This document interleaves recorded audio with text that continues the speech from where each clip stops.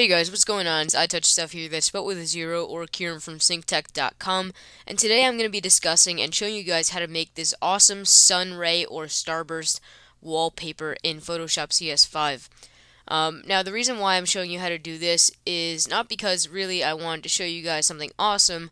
Not only that, but I also had some issues with this, and I'd like to discuss them with you so you guys don't have the same problem. So here's what the end result should look like. And you want to go ahead, I'm going to go ahead and delete this for now. And you want to go to File, New, and make a new layer. So let me quit out of this one too. Don't save, and just go File, New. You can make it whatever size you want. I'm just going to go 1280 by 800. And I'm going to click OK. And you should get this nice widescreen new document. And you should have something that says background under the layers tab, and it should be locked. So what you want to do is you want to double click on it and click OK for the new layer, and now you can go ahead and edit on this layer. Now what you would want to do is, if you are on the paint bucket tool over here on the left hand side, you want to hold down, left click on it and hold it down so you can select the gradient tool, and that's what we will be using. I'm sorry. And next thing you want to do is pick your two colors. One should be a really light color. So say I want to do orange.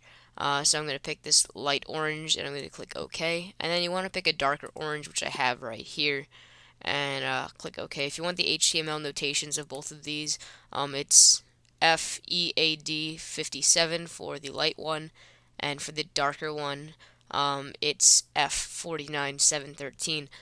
And then after that, go to your gradient tool, go up here to how the gradient is set, and you want to make sure it's set on foreground to background, which should be on the first one. It should look like the one going from the lighter orange to the darker orange. And right next to that, you'll see a whole bunch of different things that you can choose from. The first one is a linear gradient, which is what we want. If you put it on radial, and this is where I went wrong the first few times I was trying to make this, if you set it on a radial gradient, this will not work for you. So don't set on a radial gradient. Make sure it's checked onto the linear gradient, and then we can continue. Then next, you want to have the mode on normal, the opacity on 100%, reverse checked off, dither checked on, and transparency checked on. So now let's just make this a little bigger so we can stroke the gradient well.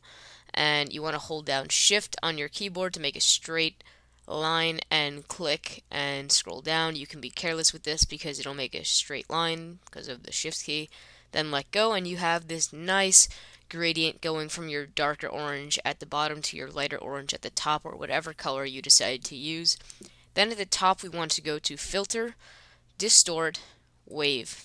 Now, all the settings might be different depending on how big your image is or other things related to that, but these are the settings that I use. I have number of generators at 5, minimum, wavelength 34, max 35, amplitude 73 minimum, 74 max, scale at 100% horizontal and 100% vertical, and you want to set the type to square and the undefined area as repeat edge pixels.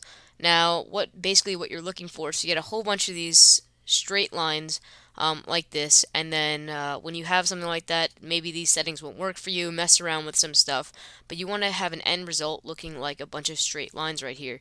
Then you want to click OK, and here we go. You can see I have a nice bunch of straight lines, and the next step is really easy. All we have to do now is go to Filter, Distort, Polar Coordinates, and just make sure that rectangular to polar is checked, and you can preview how this is going to look. So this is just a quick preview, and it looks pretty good. I'm going to click OK, and there we go. We have our nice starburst or sunburst effect. Really awesome. Hope you guys like this tutorial. It's been iTouchStuff here, that's spelled with a zero. Please subscribe. Also, to any businesses, real quick, if you have any products for me to review, I set up a new email account, youtubebiz@yahoo.com. That's youtubebiz@yahoo.com. So if you have anything to review for me, shoot me an email there, and I'll be happy to review it for you. So guys, it's been iTouchStuff here again, and I'll see you guys in the next video. Take care.